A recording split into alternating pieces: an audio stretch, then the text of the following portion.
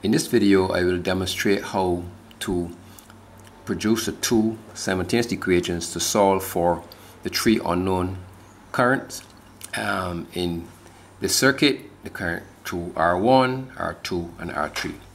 First of all, we need to put on the polarity on the batteries.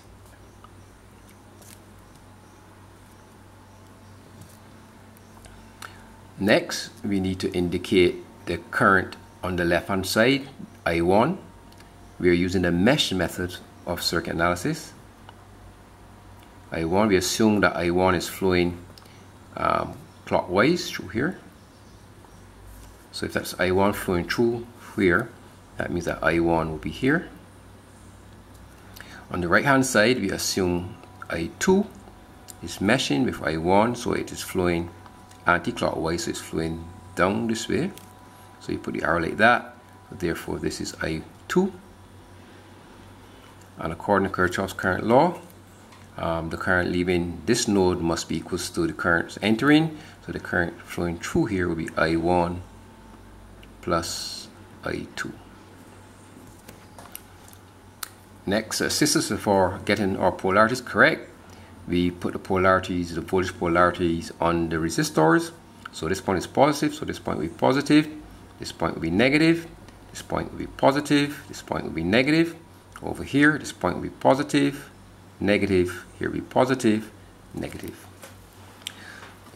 Next step, we create using Kirchhoff's voltage law, which states that the algebraic sum of the voltages around a closed loop is 0. We create an equation for the left hand side. So we start from this point and we ask ourselves, is this a voltage rise or fall? It is a rise from negative to positive, so it will be plus 8. So plus 8 volts from here to here would be a voltage fall. And somehow I forgot to put on the values of the resistors. So let's assume that this resistor is 3 ohms. This one is, let's say, 4 ohms. And this one is 7 ohms. Sorry about that. Now, so let's go again. So starting from here, plus 8 volts. The current flow, the voltage across here would be minus 3 I1. The voltage across R3 would be minus 7 into I1 plus I2. That would all equals to 0 volts. So we have 8 minus 3 I1 minus 7 I1 minus 7 I2 equals to 0.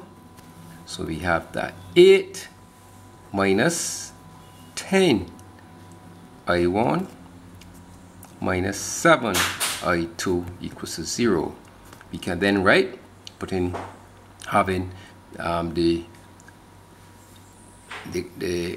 I1s and I2s on one side. We can have then that 10 I1 plus 7 I2 is equals to 8. That would give us our equation 1. Doing the same thing on the right hand side, we have minus 6 minus 4 plus 6 minus 4 I2 minus 7 into I1 plus I2 will be equals to 0. So we have 6 minus 4 I2 minus 7 I1